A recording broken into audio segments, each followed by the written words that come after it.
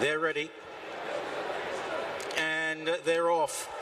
Away. His Majesty was just a little bit slow towards the stand side. Going forward is Valiant Force, with also now preceded by Thunder Blue towards the far side, chased over there by American Rascal and Elite Status on that far side with Devious, and they're also tracked by Malk back in the field over on that far side with Reveille also in the firing line. More towards the right hand side, the stand side, Shayak is showing speed with Mon the Sleeve, and then behind these on the stand side, No Name Metz is being driven along by Frankie Dettori, Toca Madeira, as they race on inside the final 2 furlongs, and doing well on this side also is the Fixer, racing now to the final furlong. Far side, it's Valiant Force that leads to Elite Status, chased by Malk. On the stand side coming through is His Majesty now as they race up towards the line. Valiant Force perhaps doing best far side, chased by Malk and Elite Status. It's Valiant Force that wins the Norfolk from Malk in second, Elite Status far side. His Majesty down